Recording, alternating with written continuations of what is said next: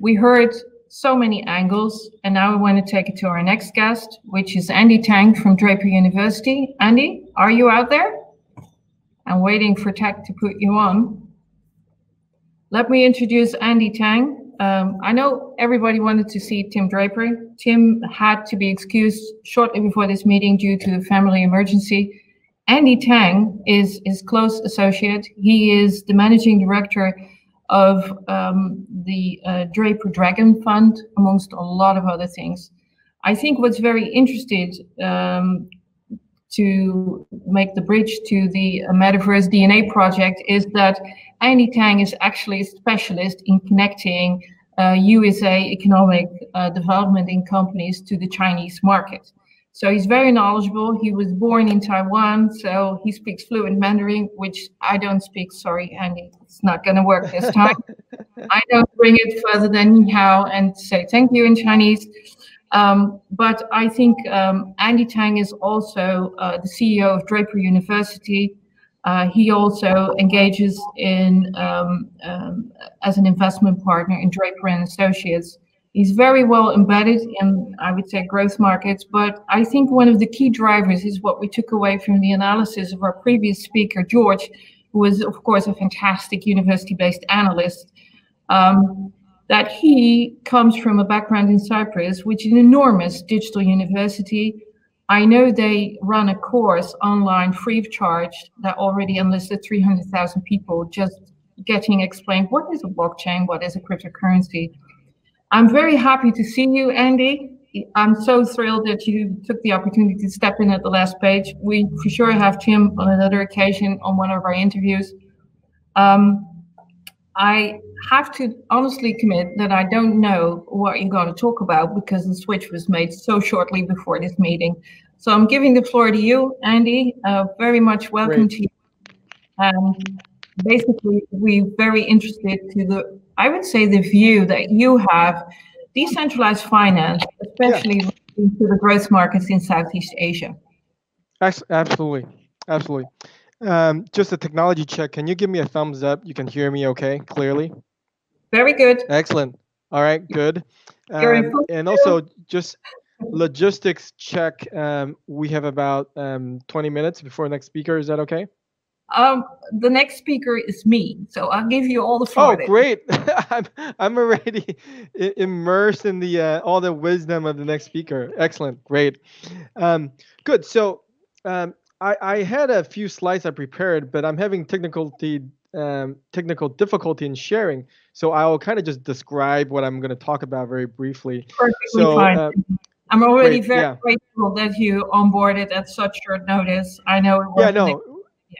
Just happens.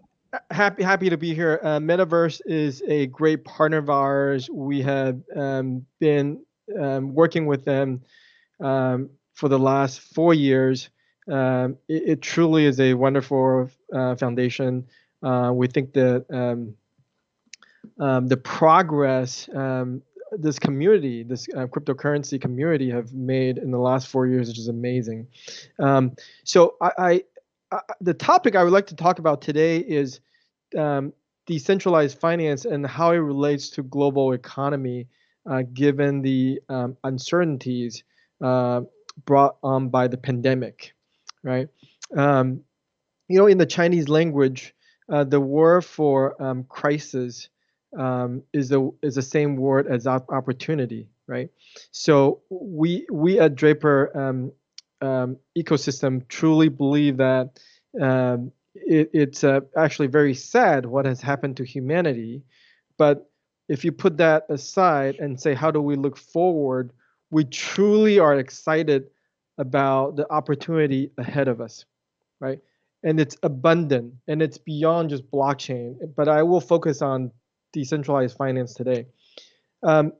As a first step, if you would indulge me to just describe to you what the Draper ecosystem is, so that will hopefully give you a bit more perspective of the things I'm sharing with you. It's really based on wisdom of many people, not just Tim, not just myself, not just our partners, over 10 partners in Silicon Valley, but it's over 50 investment partners around the world.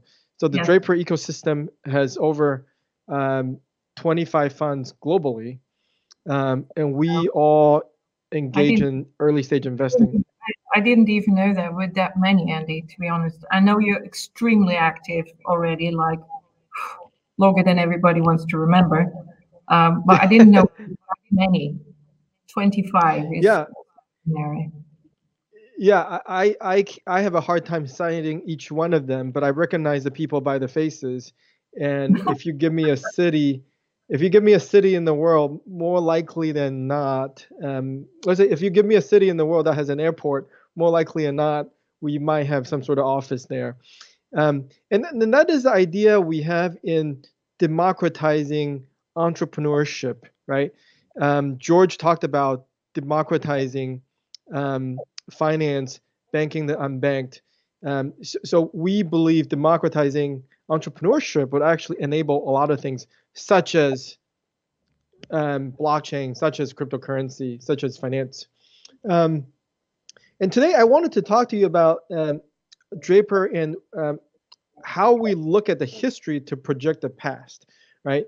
So we have been investing in technology companies for the last 30 years. And there's one technology that stood out more than anything else that we think had transformed multiple industries, and that's internet. Internet has transformed telecom, it has transformed media entertainment, it has transformed communication, it transformed industrial, it transformed corporate software, and most recently, it has transformed financial services, right? And we believe this trend will continue, right? And this is one technology, right? And internet as a technology kind of morphed into different things like share economy, right? Mobile technology. And most recently, we see blockchain. That in our mind is merely a transformation of internet taking to the next level, right? And I have this concept of this blockchain revolution is really what I call an internet square, because it's really the of two products, right? It's the computational power. Your computer gets faster, and then your Wi-Fi router gets faster, right? So communication and computing, that's the fundamental of what enables blockchain, right? I think basically every one of you have a computer in your pocket, right? And that's your phone, right? And then this computational power is basically as powerful as a bank computer, from 20, 30 years ago, right? And then the bandwidth you have here is as powerful as a, broadband router of a bank, from 10 years ago. I come from the green monochrome screen, the little small thingies. Right. Computer, well, I think it was 13.6 kilograms. It was, Right. Now you're getting your money worth in these smaller devices. Yes, yeah. I would say so. Yeah. So I think this is very exciting that you're packing all this technology. Essentially, each one of us can serve as a bank, right? So when that happens, many more opportunities open up, right? So in this crisis, what we see is that it's forcing the speed of adoption, right? And we're seeing this in other industries. We're seeing this in education, in healthcare, right? Suddenly, children are forced to stay home. So distance learning has been talked about for decades, right? Even when internet first came about, people talk about online schools, but it did not take off. But I tell you what, because of the crisis, distance learning will take off, right? Yes. Healthcare, right? Everybody's now a healthcare expert. We all know that a vaccine used to take 4 years, right? But now the new vaccine may take 1 year. Why? Because of the crisis. People are asking, why does it take 4 years? Can we shorten it? The answer is yes, right? The same thing is going to happen to blockchain. People are going to ask, why does it cost so much to bank? Why does it cost so much to send payment, right? It used to be, all right, let's let natural adoption take place. In maybe 10, 20 years, blockchain completely become mainstream. But because of the crisis, there's a chance. And you're going to ask me, well, that's interesting because I could see education, I could see healthcare. That's very obvious because of pandemic. Why blockchain? Why DeFi, right? And I'll tell you why. It has to do with government services, right? I talked about internet disrupting many industries. There's one industry that hasn't been disrupted, and that is government, right? It's government because it's regulated, right? So it's very difficult to disrupt the regulators. And I'm not proposing some overhauling, the government political governance structure. So I'm actually not political at all. I'm a technologist. I'm a business guy, right?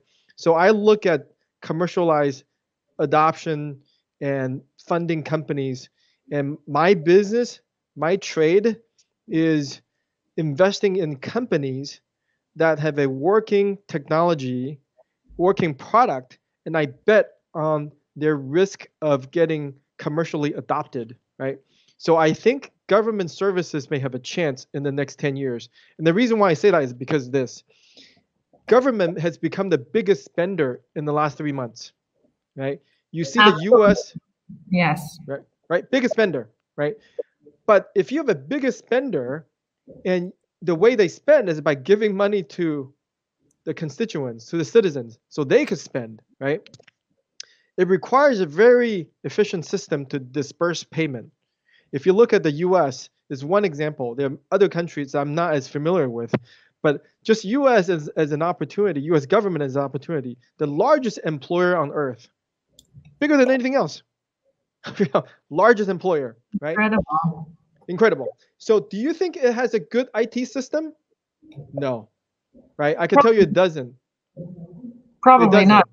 I think not. It's interesting that you just said that, because Eric started out by explaining that the issuance of these checks that are going to be in the US, space for civilians, it's going to take them up to mid-July. Yeah, and by time, they're 3 months in the pandemic and they need it. Right. Yeah. In what world do you have a vendor giving products to its customers and the lead time is 3 months? That in fact that vendor will go out of business, right? The vendor will go out of business. You're so right.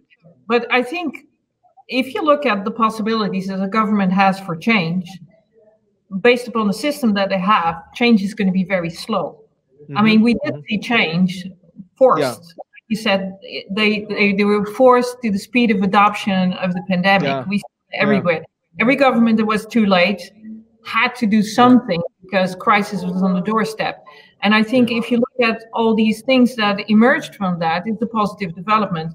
Yeah. Do you think, if you look back to what Eric said about digital identity, about having a new way of communicating, about, I would say owning data is going to be a major influence. I wouldn't say disruptive, but simplifying the government issue, like, extending your passion, expanding your opinion, maybe having, I would say, direct way of voting with your feet and now with your phone, basically, by, contributing whatever you have as an asset, as value.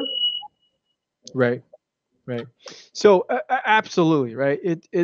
Government structure was formed pre-computers, right?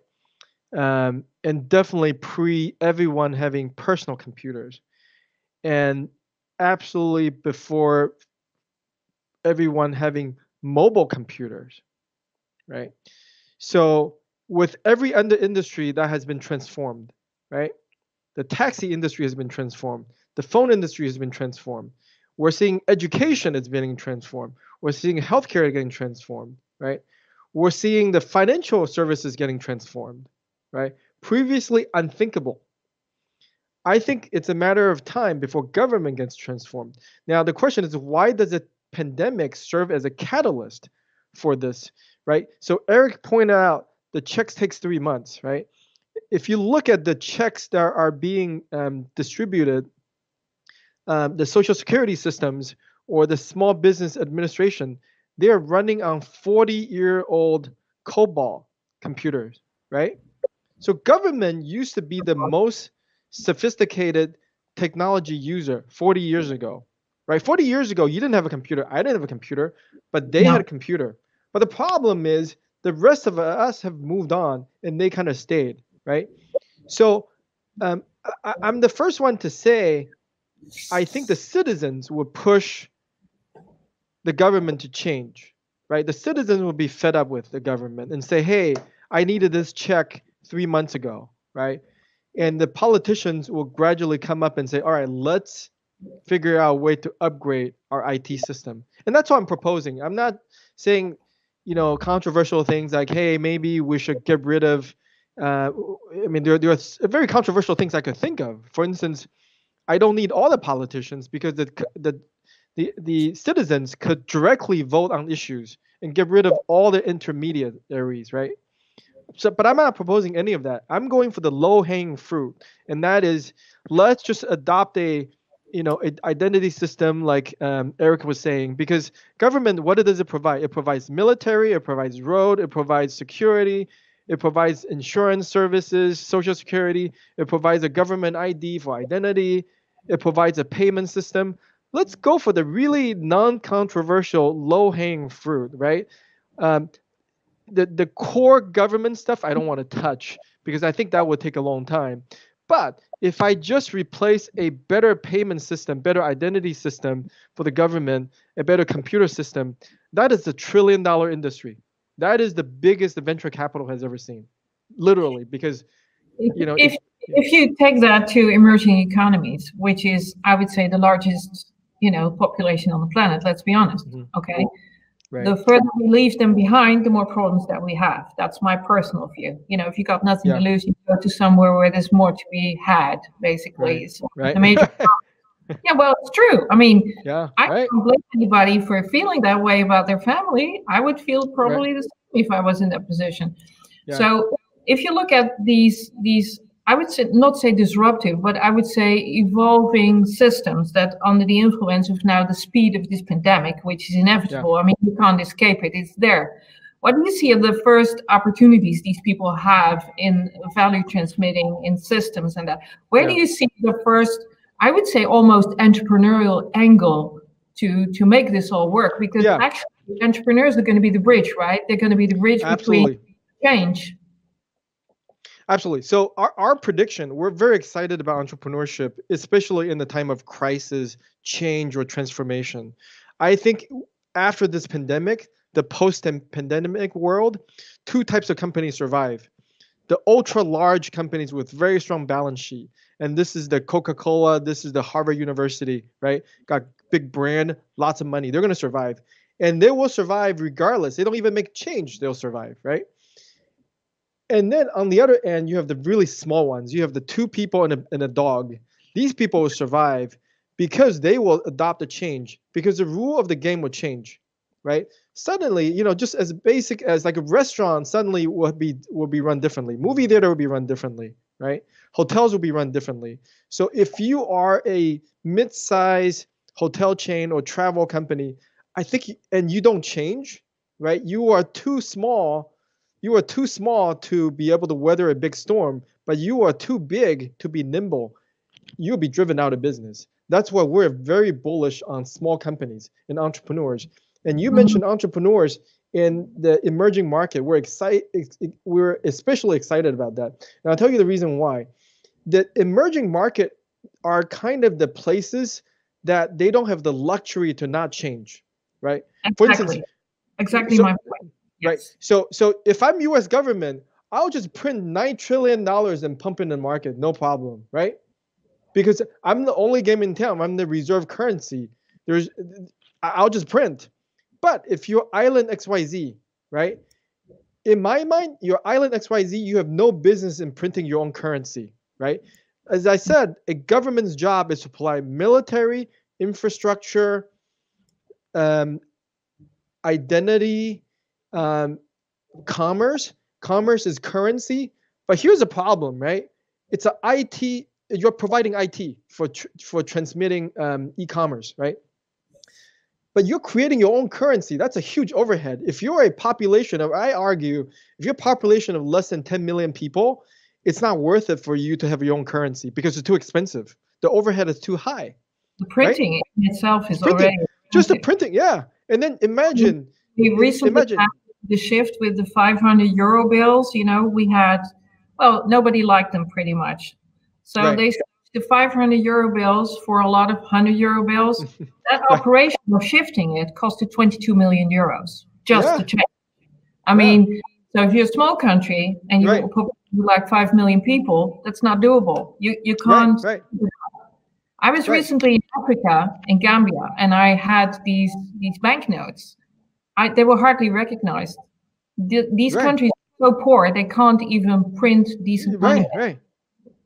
Right. So it's basically like I'll give you two examples. One is the telephone example. The companies who are too poor, they go directly to mobile phone, right? If you're too poor to have your own currency, what do? Right? You get rid of the lines. You go mobile. You go digital currency immediately. Now, while you're at it, why stop at that? Why do you want to have your own Federal Reserve, your own central bank? It's too much work. If you're 10 million people, focus on something else you're good at, right? Outsource it, right? You can maintain the control, right? But then the technical implementation, outsource it to somebody, right? Outsource to somebody. And that's why in our view, if you look at cryptocurrency and blockchain, there are 4 different areas of focus. And I think in the pandemic, you'll see that. The first area is store of value. As countries print lots of money, right? You will need certain asset to protect the value, right? So without saying so, everybody would say it's Bitcoin. Great, it's Bitcoin, right? The second one is payment, right? Payment, George talked about democratizing, finance, banking the unbanked. All of that is just enabling people to trade, right? Most of the world, as you mentioned, it's emerging market. It's simple people. People just want a commerce. They want to be able to trade a cow with an elephant and get a change, right? Because it's not a one-to-one trade. I need to get something back. Whether I get that back in local currency or I get it back in US dollars or get it back in Ethereum, I don't care, right? They don't care, right? It's all abstract, right? And then the next one is trading, right? So I think that blockchain, cryptocurrency, I like to joke, it's still a hobbyist casino right now, right? People are just kind of gambling their money, right? So the biggest business in cryptocurrency right now is trading, right? But I think it's a necessary first step for these people to make money and subsidize R&D for good applications. Once we find the killer applications, then the trading piece would actually become very small. At the moment, it's kind of the killer app, the most profitable app, but it's not it's not healthy, right? But I think it'll change, right? And the more use cases you will get, the more change you will see. And it's all depending on actual economic use cases that people will adapt to. I mean, people will use things that are useful. That's the basics of it. Absolutely. And then it will come. It'll come, it's right? The next stage in blockchain. I'm convinced of that. Yes. Yeah, it'll come, right? It'll come. I mean, George talked about many applications. So DeFi is the one application that I see, could be sort of that fourth area that we like. You could provide some immediate value, right? So for instance, in Europe, you have the German bonds are now negative yield, right? So it's so hard. We talk to our investor, it's so hard to find yield, right? They want to find return, right? So you could potentially create some financial products that create yield for people, right? I already see the collateralized lending, for instance, right? That's a very common way to reproduce. Look back at the crisis, you were around in 2008 when everything, went literally the other direction as we all wanted it. I mean, we saw that the volume due to Basel 1, 2, and 3 for lending in banks was dramatically reduced. We saw that, because a loan of 10 million costs just as much work as a loan of $10,000 for the corner shop. Right. We saw that whole market shrink tremendously with, 75% was gone. And you saw this whole ICO thing, it started with crowdfunding, which basically sort of donation area. There were some tax advantages. Right. So that whole thing emerged. And then, of course, we had the ICO boom, which was another corner. Do you think we are about to see something similar in the next stage of development of decentralized finance? Because as an individual, it's hard to get a bank account in Europe. It's hard to get loans.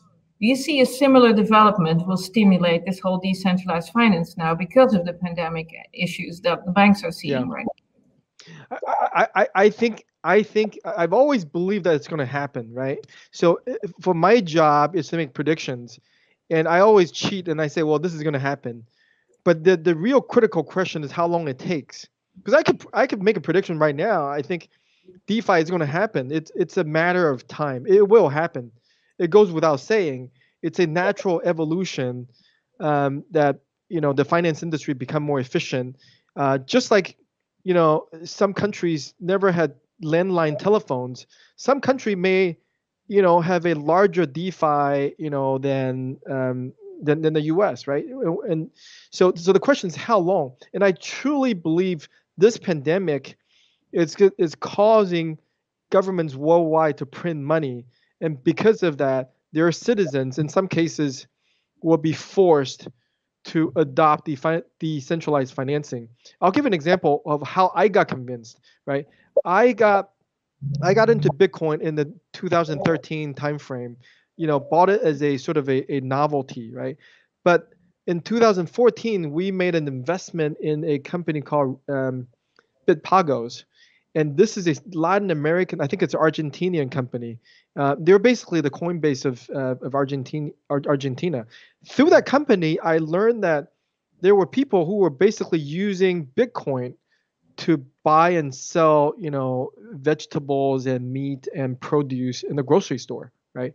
Because it was too expensive and too awkward to use US notes, and their local currency was depreciating, right?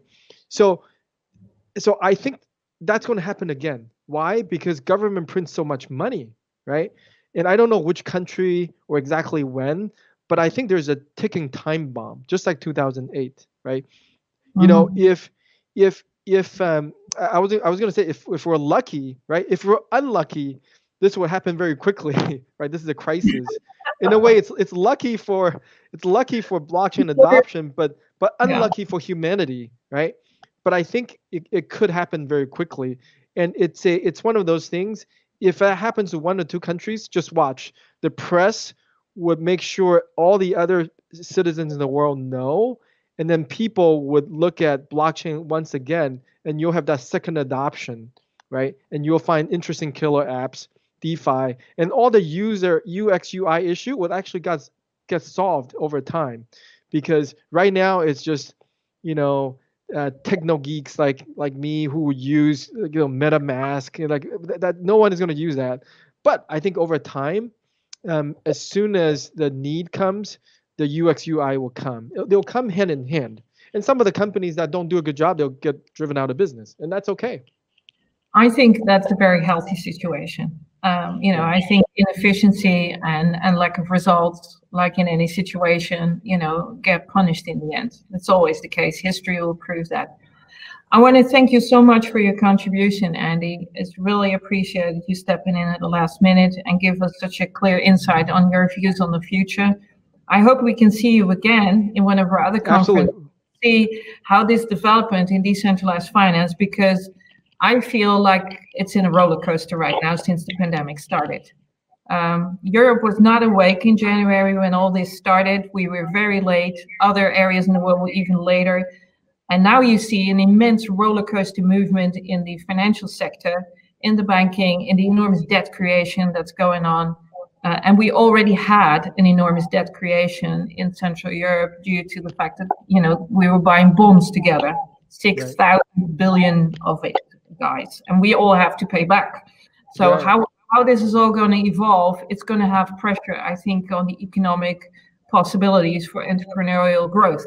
So I think decentralized finance can play a very vital role in that whole development. So I hope to see you sometime soon to talk some more about it, because it's very, very excited. I think we are witnessing history in the making. That's strongly my feeling about all this. So I want to thank you so much, Andy. Thank you. Hope to see you soon. Thank you.